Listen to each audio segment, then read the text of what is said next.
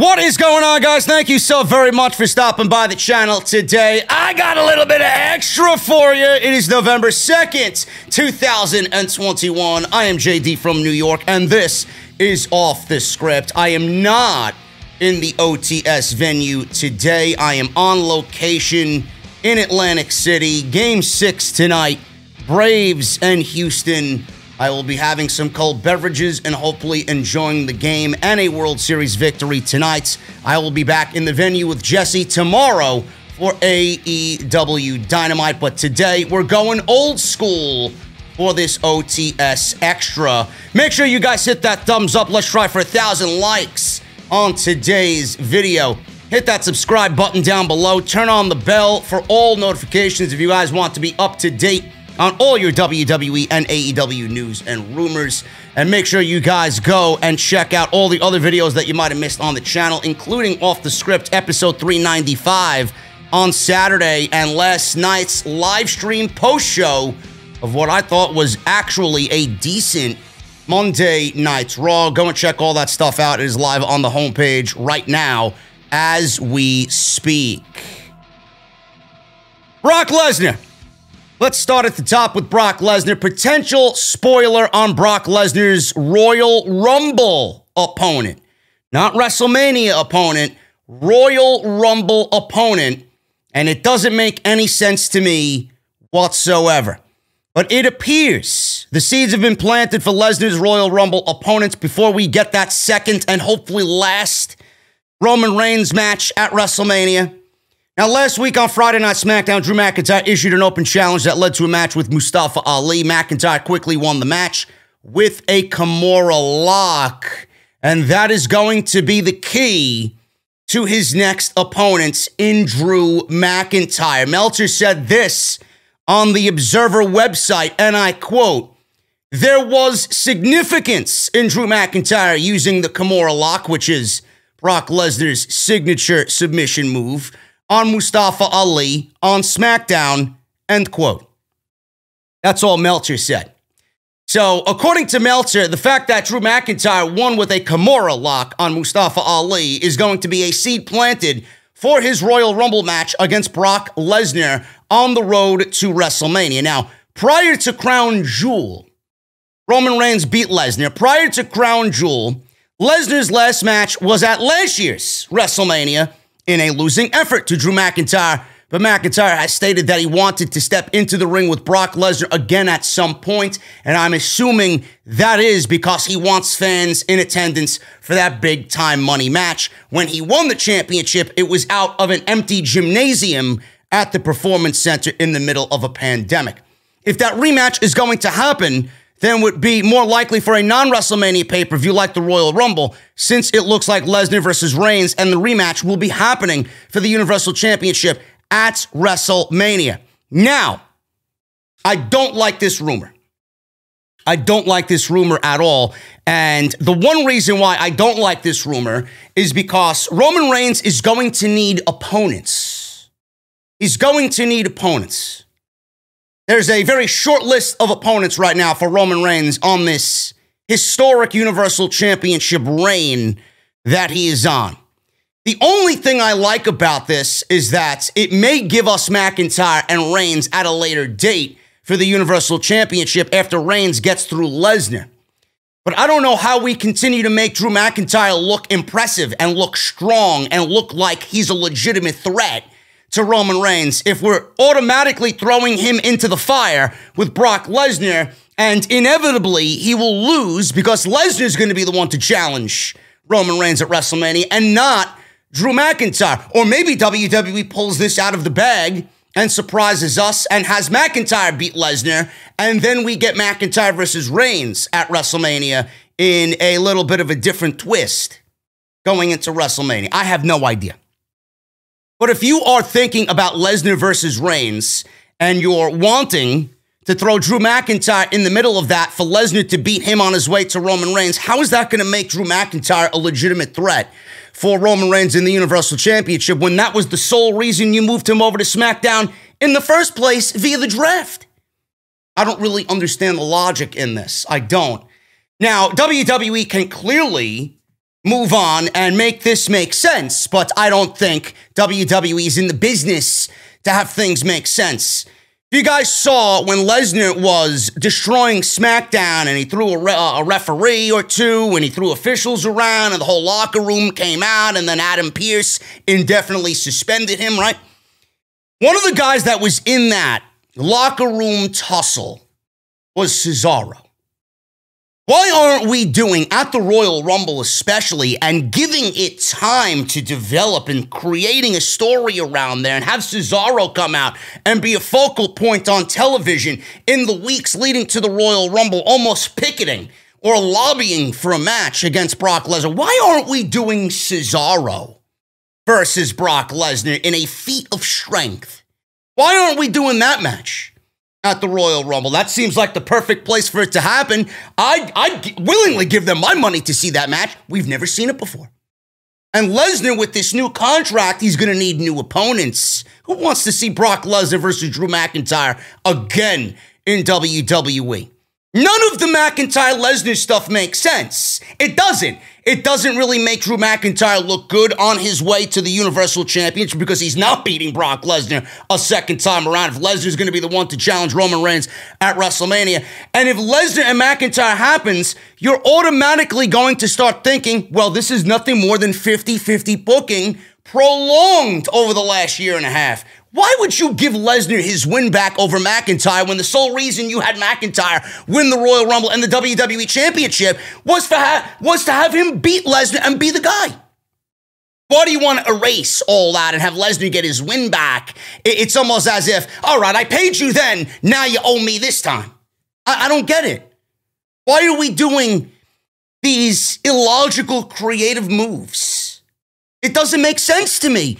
Lesnar and Cesaro makes the most sense at the Royal Rumble. Have Lesnar go through Cesaro in a very good match and have Lesnar go on to WrestleMania and challenge Roman Reigns, fall to Roman again, and then McIntyre can remain strong, whatever you want to do. Have him win the Rumble, have him win the Chamber, have him win whatever. Have him win whatever you want, but don't put him in the ring against Lesnar and have him inevitably lose. How is he going to look legit against Reigns at that point? I don't understand it. I don't like it. But apparently WWE is teasing McIntyre and Lesnar at the Royal Rumble because McIntyre broke out the Kimura lock on Mustafa Ali on SmackDown. And this is nothing more than Dave Meltzer speaking. I'm not sure if this is a legit plan, but I would not put it past WWE to have that subtly teased, and then all of a sudden come January, we start getting Drew McIntyre coming out. Ha ha ha, I beat everybody in these open challenges. There's nobody left on SmackDown. Out comes Brock Lesnar when he's about to come back from his suspension, and he challenges Drew McIntyre at the Royal Rumble. I don't like it. Cesaro is the guy. Cesaro is the one man that makes sense. Keep McIntyre strong and have him built up to be a legit threat to Roman Reigns, only to fall in the end because nobody is or should be beating Roman Reigns. End of story. AJ Styles. Where is AJ Styles and why have we seen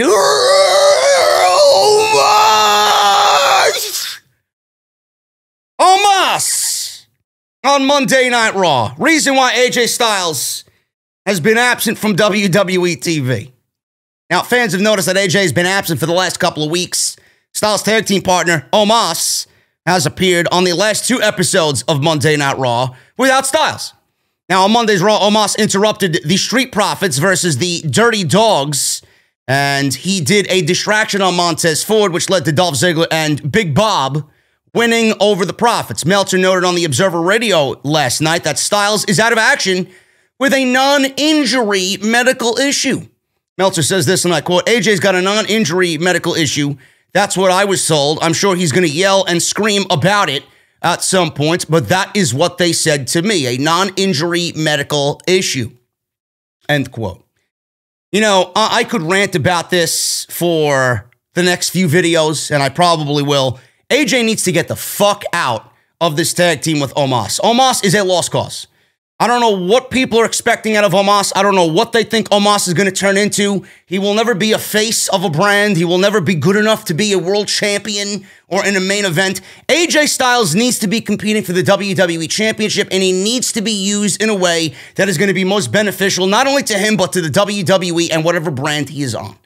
AJ Styles would be a perfect foil for not only Big E, but for whoever is the champion after Big E, whether it's Rollins, whether it's Balor, whether it's Edge. These are matches that are money. And having AJ in a tag team is anything but money. So I don't know what the medical issue is or the non-injury medical issue as per Meltzer, but I hope he's okay. I hope he gets back soon because the show is better with AJ Styles healthy. TakeOver. NXT TakeOver is finished. Or so I thought. WWE is planning the first NXT pay-per-view of the 2.0 era.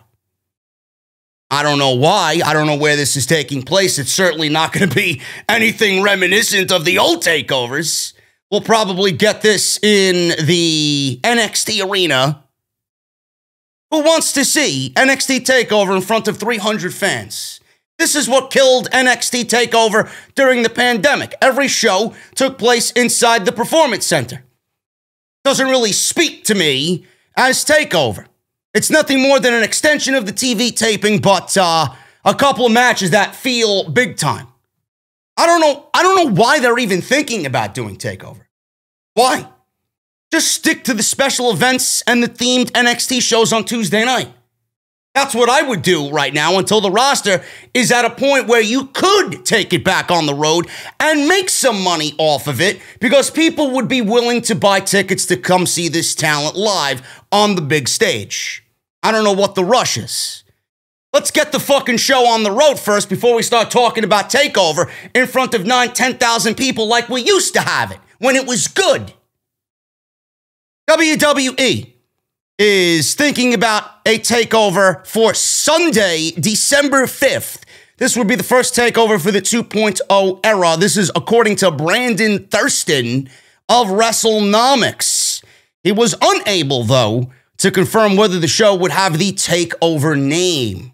In late October, it was reported that WWE had updated their production calendar after the decision to nix TLC was made, and there was no NXT TakeOver pay-per-view listed internally for November or December. It's possible that WWE will no longer use the TakeOver name for these shows, and that's why it wasn't listed on the WWE's internal calendar, or WWE simply made the decision recently to book a show since they won't have a main roster pay-per-view in the month of December. The last TakeOver we saw was TakeOver 36, and that was when Samoa Joe beat Karrion Kross for the NXT Championship. That was back in August.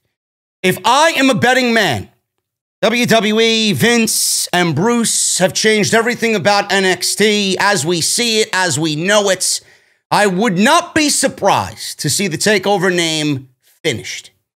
I think Vince and Bruce will probably rename it something else, as everything Triple H had a hand in, whether it's talent, a gimmick, or anything Triple H did creatively, down to the TakeOver name, they've changed everything. Why wouldn't they change the name that Triple H thought was going to be his shoe-in to taking over WWE? That is not going to be the case. I would not be surprised if they change the name whatsoever. In fact, I actually welcome a change because anything they do with this current roster and this current show right now, the way we see it, and it still has that TakeOver name behind it, it's going to make an embarrassment of the TakeOver name that we once loved.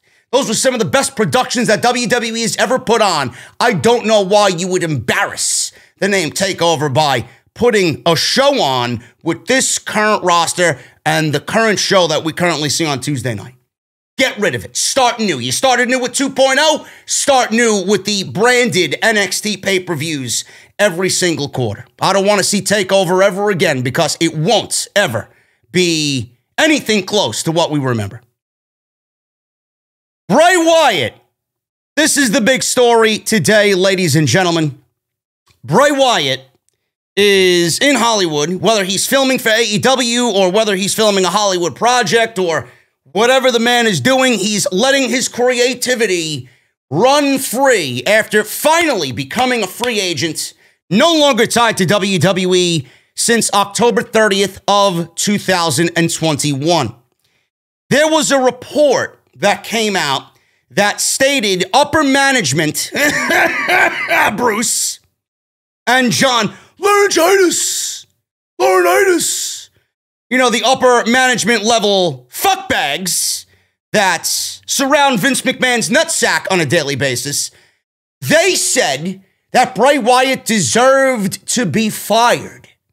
Now, there was a ringside news report that stated this, and a WWE source that spoke to them said this about Wyndham Rotunda, and I quote, "Not being an apologist or a WWE defender, I'm just telling you like it is, if you were running a business and Wyndham was on your payroll, you'd release him too. Between his backstage antics and the way he handled himself when making millions and millions while medically flagged, he really deserved to be released," end quote. Now, before I move on to what Wyndham said in retaliation to that report, I find it funny how this upper-level management source said, not to be an apologist or a WWE defender, because that's exactly what you are. It's exactly what you are by stating what you just said here. If you were running a business, Wyndham would not be on your payroll. You'd release him too. Really. That's funny because he was the number one merchandise seller in all of WWE. And if it's... Now, correct me if I'm wrong. If it's still the case right now, I think Wyndham's merchandise, whether it's on sale or not, probably not, because WWE knows they could get away with selling this shit to the fucking geeks out there. Still selling Wyndham merchandise, Fiend Bray Wyatt merchandise on WWE Shop. He was the number one merchandise seller for months in the entire company, but you want to release him. You'd release him too, says this source. Really? You know, with Wyndham selling that type of merchandise, he's only making you more money. Why would you get rid of somebody like that? That's a cash cow, no matter how bad of an attitude he has backstage with politics and the way he handled himself, and he's making millions and millions and had this terrible attitude. Has anybody asked themselves why he had a terrible attitude? That's what I want to know. That's what I want to know. You always go to, if he was on your payroll, you'd fire him too. Well, why did he act the way that he acted, supposedly, from Bruce and John Laurinaitis?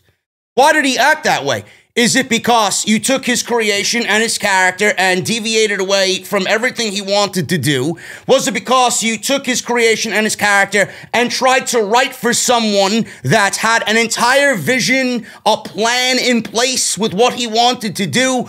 Was it because you guys micromanage everything and you got to sick your fucking claws in everything and just take over everything because you think you know best? The talent can't have any say, blah, blah, blah, creatively. How many people out there genuinely believe that they think the way that they do? Why does Wyndham all of a sudden have an attitude problem? Is it because he didn't want to give you full reign over everything? He was so proud of what he did that he fought tooth and nail about everything that you wanted to change in regards to his character. How about keeping him off TV and maybe giving his fucking gimmick to a female who played it miserably? None of these things would upset a normal human being, though, right? No. You wouldn't want him on your payroll, says Bruce Pritchard. And John Laurinaitis, give me a fucking break. That man had every right to be upset and cause backstage antics. You drove him to do that. I don't blame him whatsoever. Can you imagine the amount of work that man put in to what he wanted to share with us and create, only for you to change it? Who wouldn't be upset? Then comes the WrestleMania shit where everybody thought he was going to win, and then he lost, and then remained off television. Guy got burned alive. Guy got buried by Goldberg in Saudi Arabia. Guy was a 1-week transitional champion, losing it to Goldberg, winning it back from Strowman, only to have Roman Reigns come back out of nowhere because all of a sudden he's ready to come back to work. Fuck Bray Wyatt. Are you fucking serious? Look at this man's career as The Fiend and tell me he wouldn't be upset or shouldn't be upset. Man, oh man, Bruce is a fucking Bruce is stage 9 cancer. Never mind stage 4. Holy shit, Bruce has got to go. He really does. He deserved to be released. I think Bruce deserves to be fucking fired himself. Never mind Wyndham. Now, your loss is going to be AEW's gain. I want to see everybody fucking complain in WWE. I want to see all the fans of WWE, the defenders and the apologists. So another WWE ex-disgruntled employee joining AEW. Yeah, I want to see people complain. I want to see people complain. You wouldn't pick up Wyndham Rotunda if he was a free agent? That's what I want to know. This man was fucking destroyed. No wonder the guy had fucking backstage politics and antics all over the place. Look at what you drove him to do and drove him to be. AEW will show everybody how it is a home for talent that want to be creatively free and wrestle at the same time. And then WWE at the end of the day will deny, it's whatever. We'll give AEW some more talent. Wyndham, he was a nobody anyway. He can't wrestle. He was out of shape. He was fat. Whatever the fucking excuse is gonna be, Bruce, like you have any fucking reason to call someone fat. Give me a fucking break, man. You look like a walking watermelon the way you fucking look, bro. Get the fuck out of here. They will be eating their words, and this is the one thing I love about it all. Wyndham is the type of guy that's going to leave WWE because he got fired for unknown reasons. Budget cut reasons, sure. He will go to another company, and he will succeed at a high level, and I take great joy in watching him succeed, making WWE look like a bunch of fucking fools. Because that's exactly what's going to happen. I live for that. And that is going to be such a huge high for him. That is going to be fuel like you've never seen before me. You don't think this guy's got something to prove going somewhere else to work? You don't think this guy's coming up with concepts that are going to blow everything he did in WWE away? Man, oh man, you must be fucking sick in the head if you don't think this guy's going to come back bigger and stronger and more motivated than ever before. I can't wait. I don't know when we see him, but I can't wait. Wyndham Rotunda, Bray Wyatt, reacted to this story with a gif of The Rock giving a whatever look.